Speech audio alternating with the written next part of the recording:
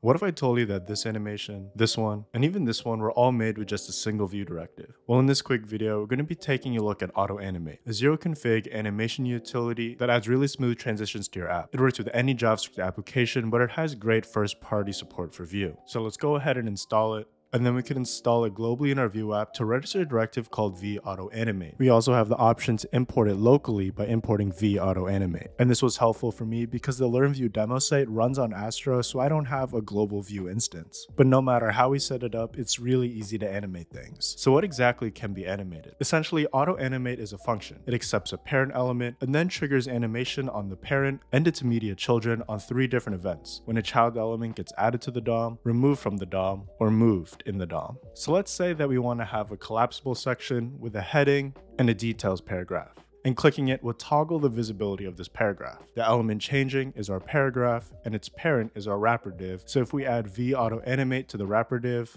we already have a really nice effect. If you've tried to build this in CSS and or JavaScript, you know how messy it can get when dealing with animating heights, but vuautoanimate covers all of that out of the box. If you don't want to globally install a directive, it also has a composable usage. So let's import useAutoAnimate, and when we call it, it returns a template ref that we can bind onto our wrapper element, and we still get the same animation effect. Although the primary use case for AutoAnimate is to give you smooth animations out of the box, there's still a few ways to customize it, like specifying some options on the directive, or if you want full customization, you can do this through plugins, which kind of serve as an escape hatch if you want to override what's happening by default. So I really wanted to get this on your radar. I think it's super smooth to use, and honestly, it works a lot better than I expected for a drop-in utility. And if you like the DX of AutoAnimate, the same dev team is also creating FormKit, which was previously Vue Formulate. It's a pretty sick way to make Vue 3 forms, so I thought I'd throw it out there if you're interested. Oh, and one more thing. If you like quick videos like this, Vue School is having a free weekend this weekend, so you can browse their entire catalog for free. So if you want to save your spot now, click the link down in the description. But thanks for watching, and I'll see you in the next video.